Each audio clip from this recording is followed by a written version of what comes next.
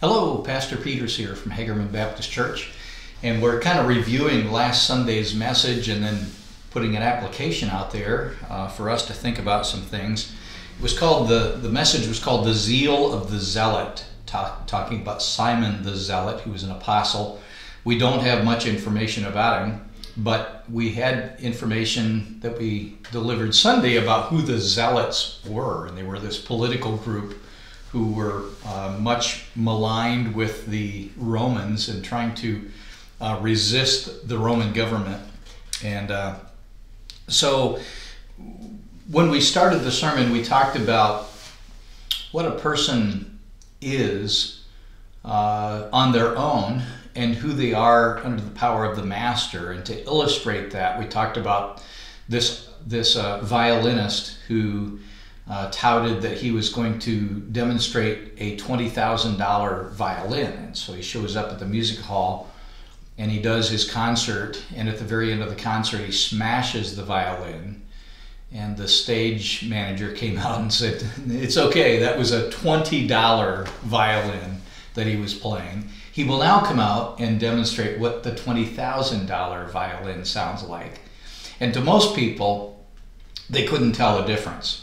So the difference was this $20 violin versus the $20,000 violin was in whose hands it was in. He was in the hands of a master violinist.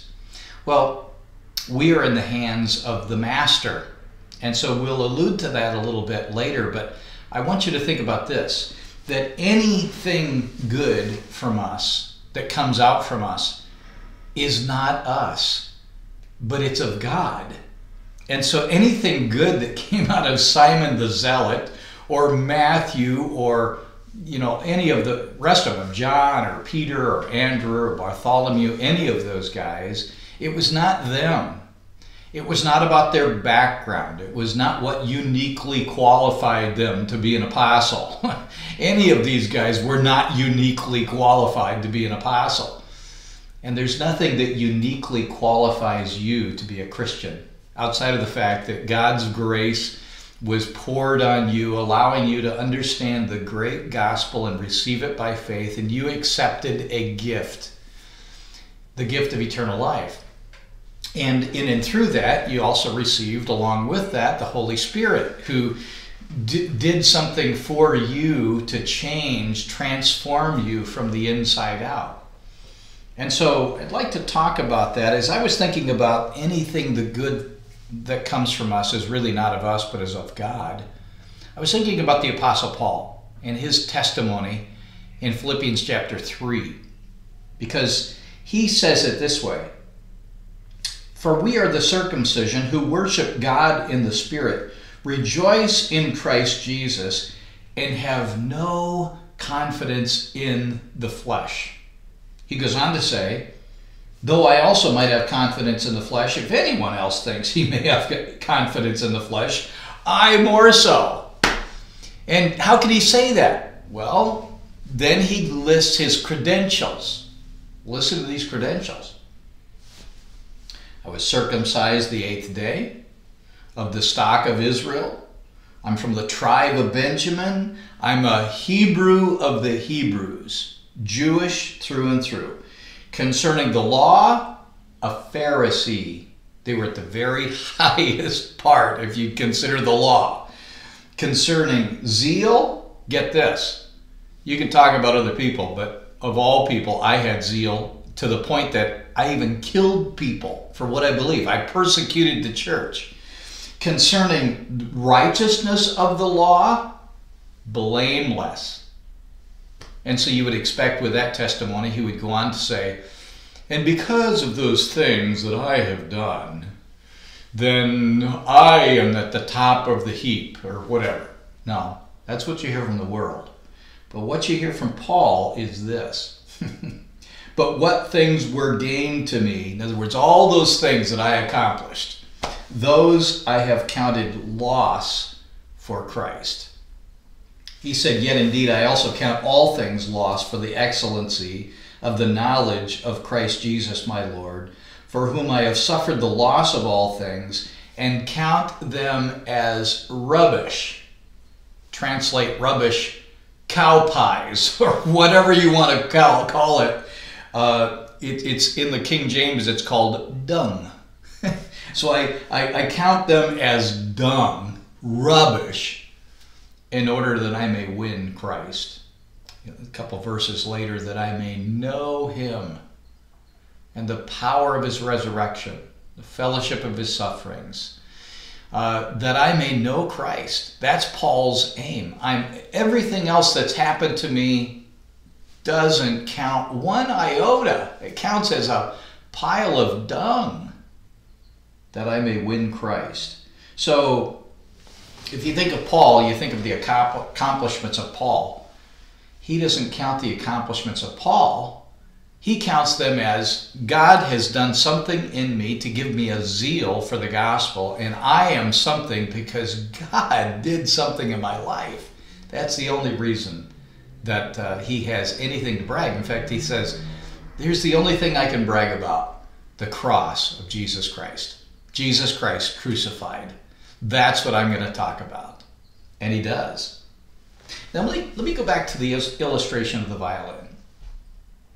So this master violinist picks up this $20 violin.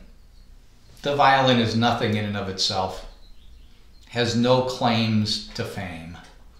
It's something that, as he stomped on it at the end of the concert and destroyed it, it was no big loss because it was only a $20 violin.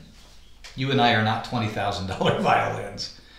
We're $20 violins. There's nothing good inside us except that God loved us and God gave us his gift.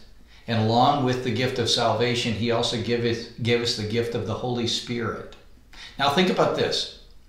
Not only is God the violinist, the one who knows how best to use us, he's the one who made us. And so God, who made us, knows very well what he was doing when he put us together. And he put us together in such a way that we would be specially suited to be used in the way that God would use us. We're not suited to determine how best we might be used. So maybe the next time somebody asks you to do something in ministry, you might be tempted to say, oh, I'm not qualified for that. I don't have any experience. I don't have 2 years of college in that topic. I don't have any experience in this or that or that. But hold on, it's not about you. It's about God putting you in a situation where you, quite frankly, feel like you're not qualified. That's the point. He needs to get us to the point that it's not about us. And so it might be something completely out of your strong suit. But God says, I have a plan for you. I know how best to use you. And it's in our submission to his plan that when we say, God, you do whatever you will in me. I don't see how this is going to end up for good, but you do whatever you want with me. That is the secret. As we submit to him, and then God starts using that submission, and he starts doing something inside us. You know what happens? God gives us a burden for ministry that we never would have had before, because it was all about us. But when we submit to his plan, he gives us a burden for a certain ministry. And we start seeing not our own abilities, but God's abilities through us shine through. And you know what that produces? Zeal. It gives us zeal. We're not zealous because I can do this. I can do this on my own. I have the abilities. I have the gifts. I have the talents to accomplish that. No, when we submit to God's plan, we're saying, God, I am nothing. I'm a $20 violin. But you use me and mold me and make me into what you want me to be. And I'll be glad to do that. And when that happens, zeal comes from within. It's not something we gin up or get, act excited about. It's something, a genuine enthusiasm to do the work of God. He can do that through us, and He will. So I pray that you would get to the point of saying, admitting the truth, I'm a $20 violin.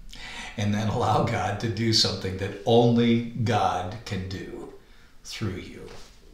I trust that's helpful. And now we just have to do the hard work of going and applying all that. But may God bless you as you take that on and submit to His plan. And so until next time, Hagerman Baptist Church signing out.